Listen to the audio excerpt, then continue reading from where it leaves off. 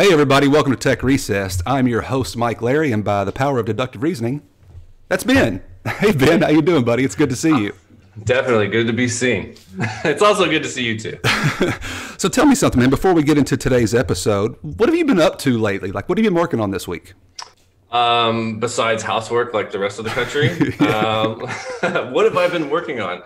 I've been working on, it seems like, remote connectivity resources and ways to help the organizations that I deal with work better with all of these resources that are all working from home today. So I'm really just trying to field the incoming flood right now.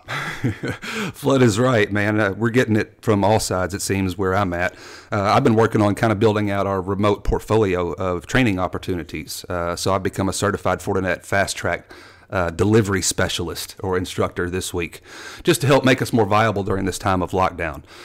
So for our viewers who may not have any idea who the heck we are and why we're important to listen to or what Tech Recess actually is, maybe we should actually tell them a little bit about ourselves. So my name's Mike. I am a enabler. I am an educator. I've been spending the last few years as an enablement architect and instructor.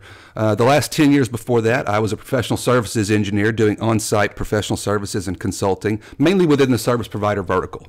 I have a very strong technical background in service provider switch fabric architecture, routing, and security solutions.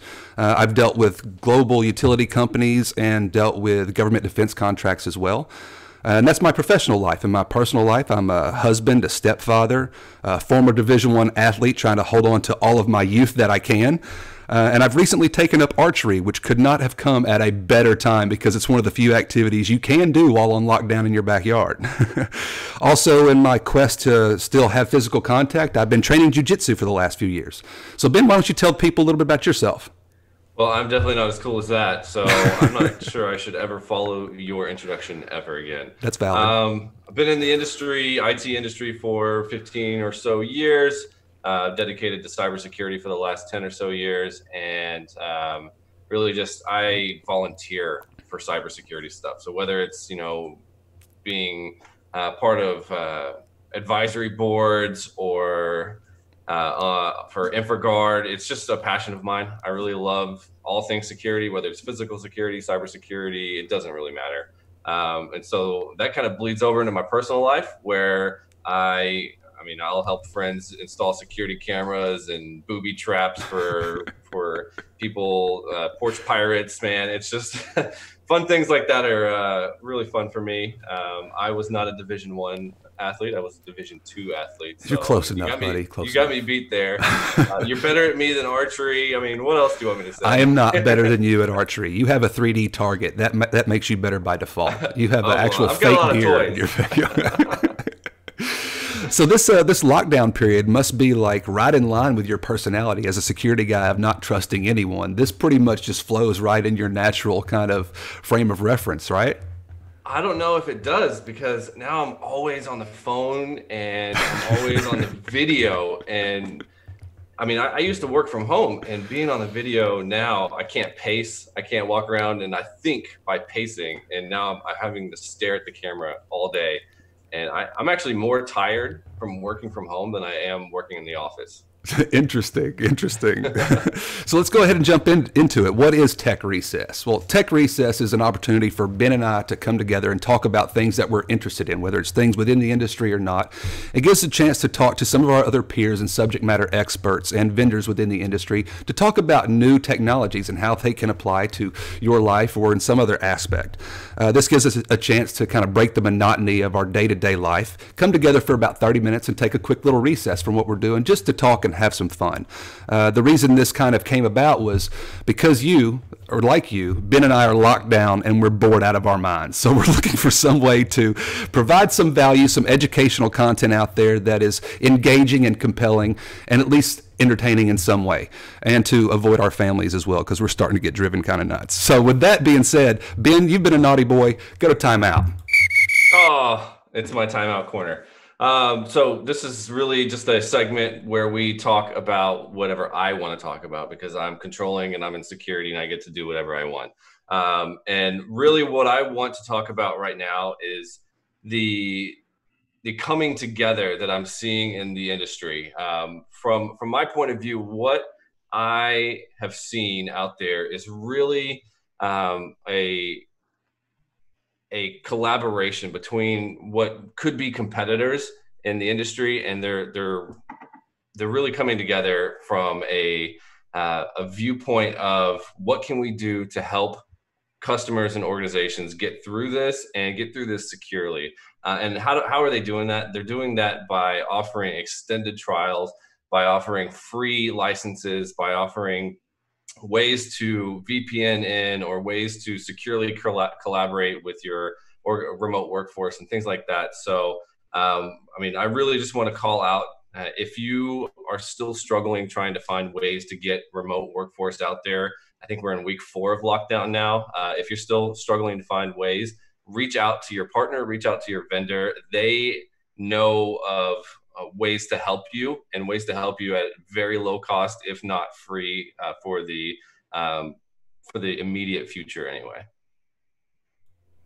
All right. So that's it for Timeout Corner. Don't make me put you there again. I want you to just think about what you've done. We'll wait till next week. So next up, we have a segment we like to call Show and Tell. Can you tell our viewers what the purpose of Show and Tell actually is?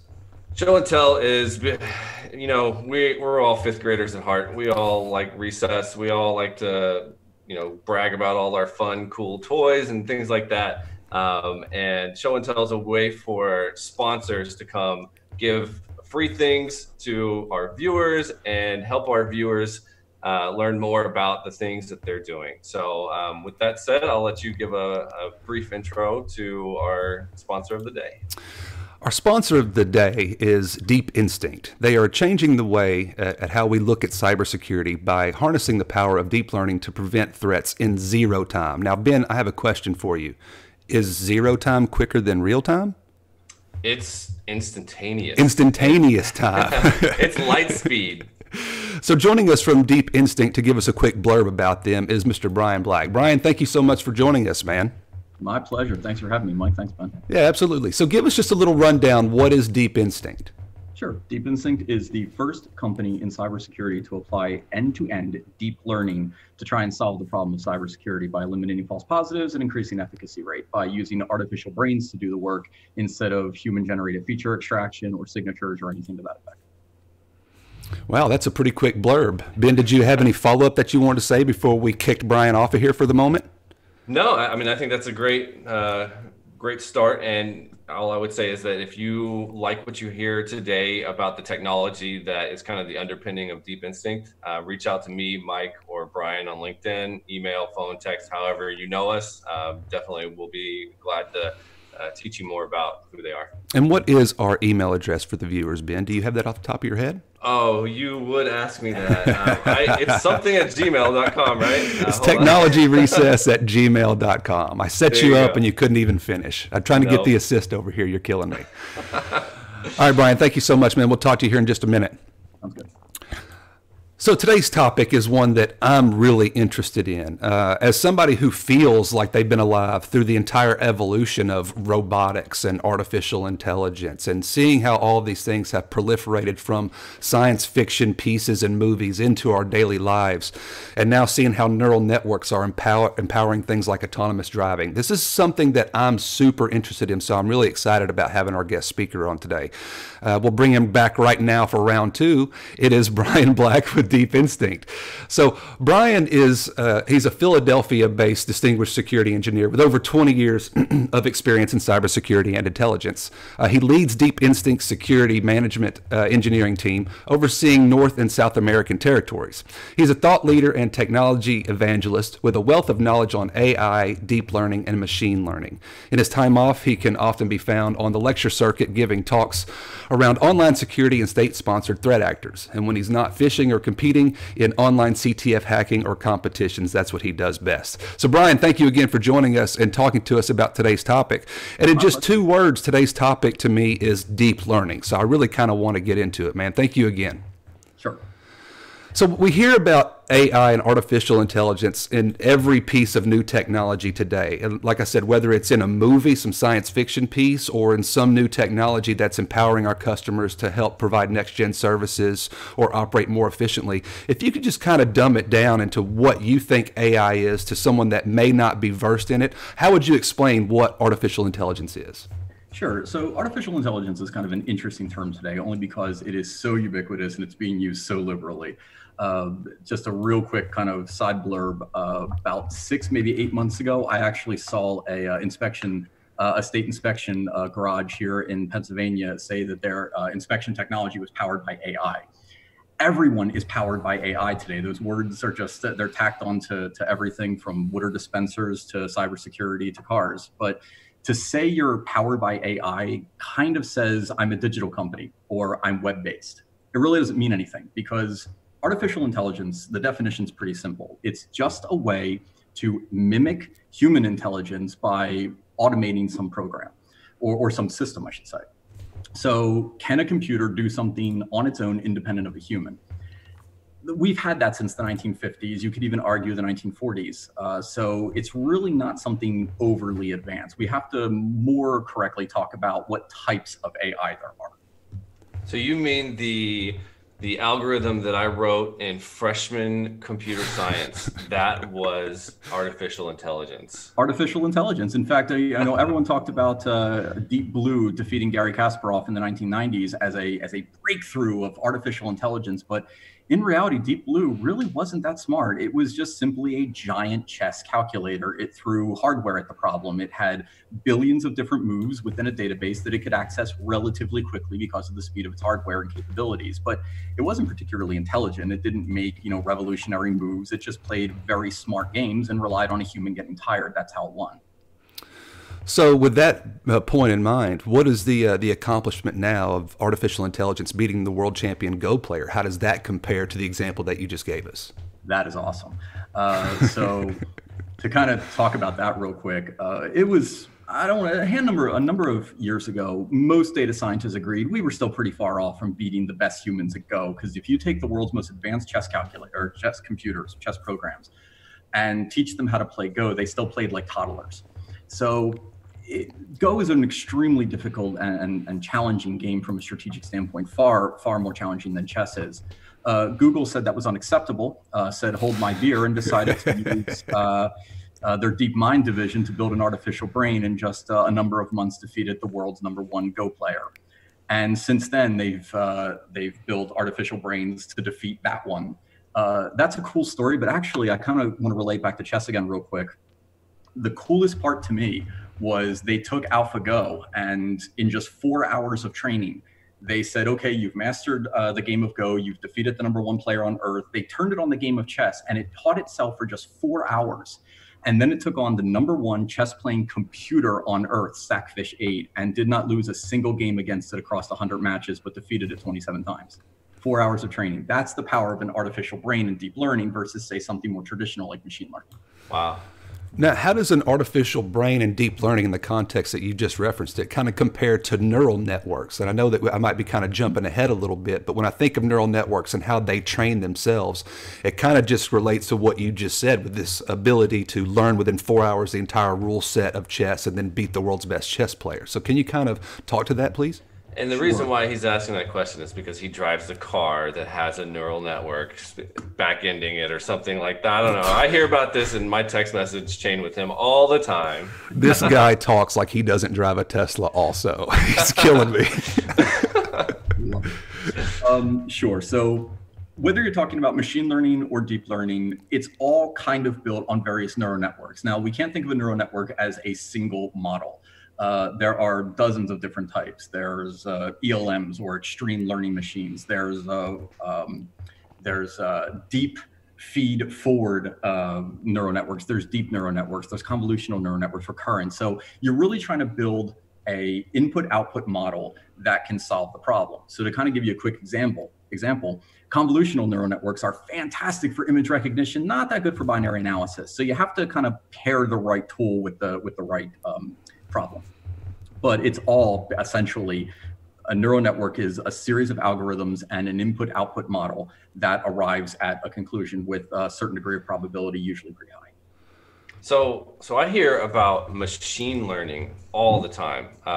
You know, whether it's ML or what have you, the next buzzword out there. Is that another word for deep learning, or what's the difference between? Is there a difference? There is.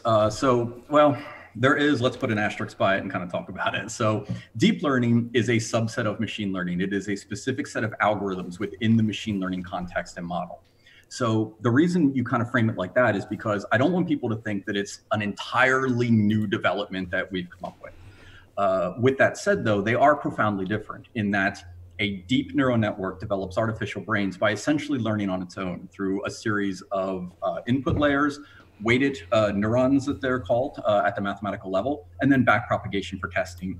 Whereas a machine learning model is built on what they call feature extraction. So feature extraction is essentially a human telling a computer what it's supposed to be learning, whereas with deep neural networks, it processes on raw data. So a human doesn't have any part in that. Interesting. So what do you mean by feature extraction? Can you tell me more about what that is? Sure. And that's kind of it's been the challenge of machine learning. So machine learning has been around for a number of years. It really rose to prominence in the 1980s. And it was cool. It's awesome, to be honest with you. I mean, it allows us to talk to computers. It allows for image recognition. It allowed for the first facial recognition systems. It's really cool because it can make inferences. But the way it kind of works is that a data scientist explains to the computer what features it's looking for. So let's kind of give you an example. If I wanted to teach a computer what a dog is, there's one way to do it. I could write a signature for the dog. I can say if it has this color, this size, then it's a Labrador or poodle or something. But if I wanted to find any dog, I can't be too specific. I have to give it features. It has to be, within this size. It has to have this ratio between the eyes and the ears. It has to have this many, paws or something to that effect. But that's not how a human learned. A human learned through ingesting raw data. Your parents just simply said, that's a dog. And you said, great, got it. So that's how humans learn, and that's how deep neural networks learn. They don't learn by a human teaching what the features are. They learn by absorbing the entire information at once. Gotcha. So I've been doing some research out in my front yard. I got a bunch of cameras to view my bird feeders, and I was thinking, what else could I use cameras for? I've got a road out there. How about I just throw a camera out there and use some software to go and look at license plates, for example, kind of like the NYPD, but in Arkansas. So is that, they say they're powered by AI. I'm assuming that when I send them the video, that's what they're doing. They're doing feature extraction, looking for something that looks like a license plate. Almost certainly, because a license plate has very specific features. It has X number of characters. It's in a defined area within a car usually. It has a regulated size. So it would be very easy to build a feature set for that. Gotcha. Some things are very difficult to build a feature set for that. So for instance, let's say that if I wanted a computer to identify the difference between a dog and a cat, that's way harder than people think it is. Not for a human. Humans, we got it down. We're world experts in dogs and cats. But for a computer, they both are roughly the same size, depending on the breed. They're both furry. They both have tails in the same place, ears in the same place, nose in the same place. They both have 4 paws. From a feature perspective, they're awfully similar.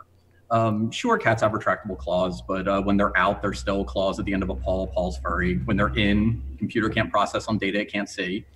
They've got different kind of eyes, but then the algorithm would break every time it came upon a sleeping animal. So it's a tough problem to solve for a computer, but humans don't have a problem with that, and neither does deep learning.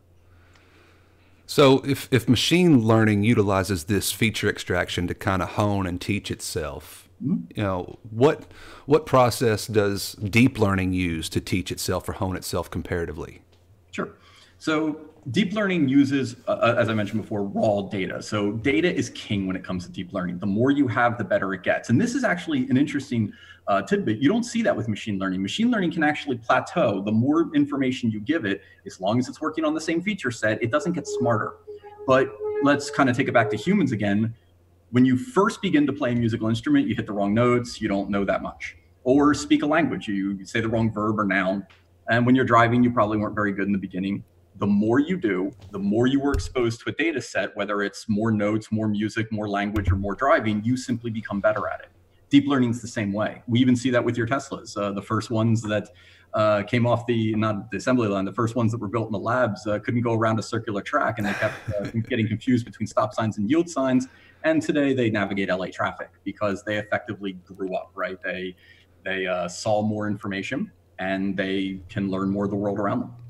Yeah, that's one of the advantages that Tesla has over every other manufacturer out there is they have more data collection points out there on the road. They have the largest fleet with these cameras and this suite of sensors to take in that data. Not that I'm going to get sidetracked and talk about Tesla, Ben, I promise.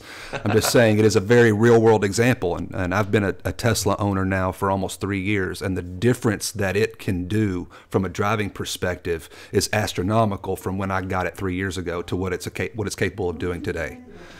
I think that's a perfect example of being able to grow. I've got 2 little boys, and seeing them grow by learning rather than teaching them features, that's really helping me understand the differences.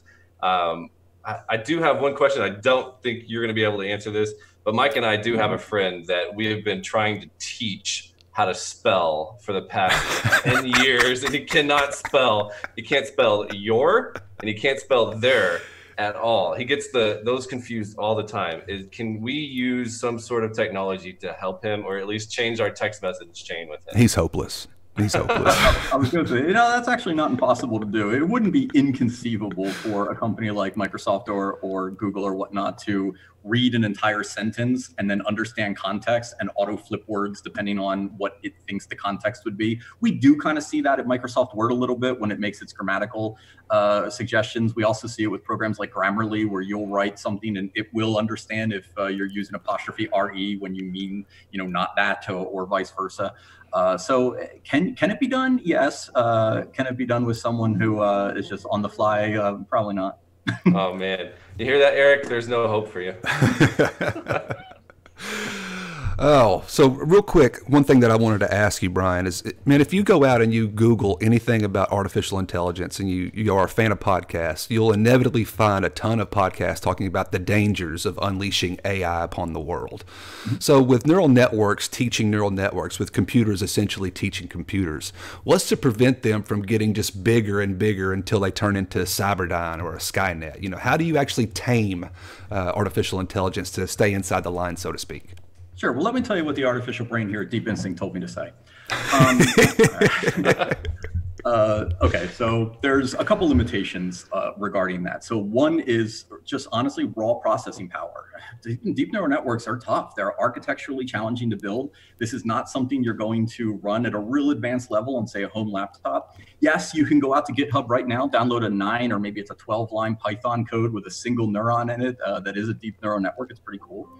Probably won't help you predict the lottery, but it's neat to get the foundations. But some of these machines require terabytes of RAM, require GPUs that are not something you're going to buy off Amazon. I mean, we're talking, $50,000 to $100,000 a piece. So the processing power for some of these is limiting. The more data you feed it, the more time it takes. You can overcome that with processing power, but then it becomes an exponential growth curve, where if you want to build something like Skynet, you'd probably have to leverage the entire computing power of the internet and then spend a significant amount of time teaching it. So really, we're limited in that regard. The other thing that kind of limits a deep neural network is the data. So as long as you're feeding it data at an ever exponential growth rate, then yes, it can continue to learn essentially forever. But of course, gathering that data, labeling that data to make sure you're not getting garbage in, garbage out, to make sure you're getting good input is time consuming. And all of that kind of limits the ultimate effectiveness. But it'll ramp up as time goes on. I mean, deep neural networks of 2030 are going to be, far more advanced than today. Yeah, when you start talking about time limits or time being the limiting factor, I look at just the advancements of technology in my lifetime. And in the blink of an eye, we've gone from 0 to 100 real quick. So I don't necessarily buy into that time as the limiting factor, because within 10 years, the entire landscape can change. If you just look at Moore's Law, right, that's a pretty good argument for how quickly things can change. And don't think I'm not excited about the advent in our lifetime of quantum computers and what effect they're going to have on an artificial brain's ability to learn. I think it's going to enter a very cool space. We are right there. We're right at the tipping point. I cannot wait to see what the computers of the next decade look like. Ben, I cut you off. I didn't mean to, man. Go ahead. No worries. You mentioned lottery, and that got my mind thinking of like, I know that's not, we can't predict it, but is there a way that deep learning can help with randomness, or is there such a thing as true randomness? And how does that fit into deep learning and neural networks? There is no answer I can give to that that's not going to cause much of the internet to rise up with pitchforks and torches. There's going to be, of the segment that you cannot build true randomness into a computer algorithm. That is the sign of the line I am on. Right now, there are data scientists listening to this podcast that want to kind of ring me for that one, because they're saying we can absolutely do it. There's a lot of competing papers that have been published on the randomness of computers. I'm not sure I'm qualified to answer definitively if it if we can have true randomness or not. Well, I thought you were going to go a philosophical way too. So I mean, either way is kind of a no-win scenario. Okay. So how is deep learning fitting into technology today? What are some of the most common applications other than this guy's car? Yep, self-driving cars are probably the most in-your-face version of deep learning. The medical field is doing awesome advancements in it. Some of the best things that I've seen so far are doing MRI analysis. I mean, over the course of an entire lifetime, a human may be able to look at, process, and understand, let's call it thousands, maybe even tens of thousands of images, whereas a deep learning neural network and an artificial brain can process millions of MRI images in a matter of hours and learn incredibly minute components to them to make far faster and far more accurate diagnoses. So I think that is going to be an incredible revolution when it comes to healthcare. We're also seeing it in pharmaceutical work, where we're seeing drug development being driven by artificial brains. We're seeing it in the development, specifically in new antibacterial treatments and technologies to counter the ever-dreaded superbug and natural resistances. So that's going to be very cool. So there's a lot of really cool applications in the healthcare industry. And let's not rule out anything from weather analysis. We've seen the first deep learning analysis models being launched to study NASA's weather data, which is, obviously huge. That's interesting. I have seen a lot from the medical space. Cancer has ran in my family pretty prevalently. So it's a pretty important topic in my family. And seeing these machines that are now able to diagnose CT scans far more efficiently than a human can is just really exciting. And that's just one area that I've been paying attention to for quite some time, just seeing how much more efficient we can be by leveraging these technologies in the medical field. Definitely. Ben, I don't have any other questions, I think, right now. Do you have any closing comments or questions for Mr. Black before we send him off into the ether? Yeah, just kind of one more. You mentioned GitHub and the Python script that you can go out and start. What are some other ways that our viewers can go out and learn more about deep learning, neural networks, AI? How do they get more involved? Awesome. So this is a great opportunity for me to plug my company a bit. So there is a really good book out there. It's one of the Learning for Dummies books. It was written by our chief data scientist and co-founder, Dr. Ellie David. So it's a very quick read, but it really digs into the foundations of deep learning, which is going to be something that people can really understand. I think it's available for free in a PDF from our website. The others are, we're seeing courses being placed online from the likes of MIT, where they're broadcasting them to YouTube and other locations that really get into the nuances of deep neural networks and how they're being used and how they're being defined to kind of help people understand how they're built, because there are a lot of quirks to them that are hard to cover in 30 minutes or an hour, but are certainly fascinating. I think as people get more in tune with deep learning, they'll understand how these algorithms are really impacting their everyday life. I mean, everything from traffic patterns to, self-driving cars. Man, that's awesome. Brian, on behalf of Ben and I both, man, I want to thank you so much for taking time out of your day to sit down and talk to not only us, but our audience about deep instinct and deep learning specifically. Man, it was really informative and one of the topics that I was really excited to hear about. So I really do appreciate it. My pleasure. Thanks, everyone. All right, man. You have a good rest of your day. I'm kicking you out now. Thanks. All right, now we have the kickball kickoff, the call to action, where I leave you all with just some words of wisdom or just some actionable item. As the world is changing on a day-to-day basis and we all go through this period of self-isolation and lockdown, I can tell you it's the first time as an adult that I've ever felt like I'm grounded.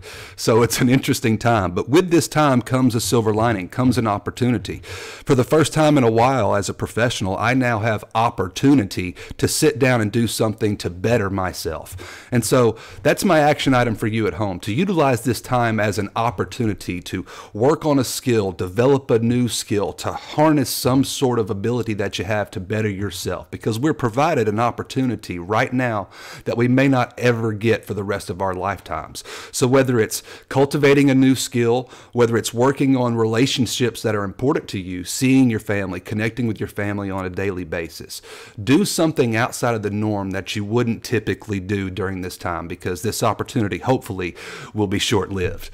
So that's all on behalf of Ben and I at Tech Recess. We want to say thank you so much for joining us for episode 2. We hope that you join us next week for episode 3. And if you like the content today, be sure to do all the normal stuff: like, comment, share, and subscribe. Do all the things that make the algorithm work in our behalf to help build this channel. So with that in mind, until next time, bye everybody.